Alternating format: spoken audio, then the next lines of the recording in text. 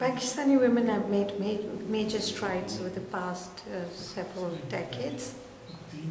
You would know that Pakistan, even when compared with many large countries in the world, we've had the first woman Prime Minister, we've had the first woman Foreign Minister, we've had a first woman Governor of the State Bank, we have had a first woman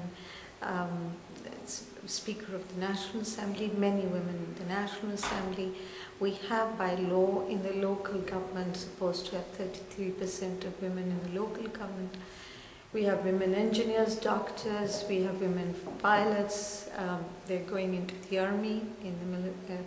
So they're all over, women are taking important and major strides in Pakistan. Like any country in the world, like even in Italy, we have issues with regard to women, but there is a concerted effort by the society as well as the parliament to take steps and measures to help resolve these issues. But obviously we have much work to do. And are they present in the civil society as well? Very much so, in a big way.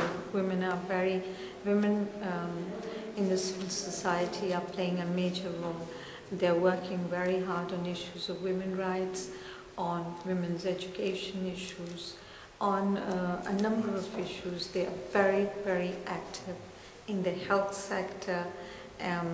In almost any sector, the civil society has a huge concentration of women activists. We are amongst the first countries probably in our region that had a very active women's movement called the Women Action Forum in the late 60s, early 70s, and that played a major role in introducing women in the civil society as well as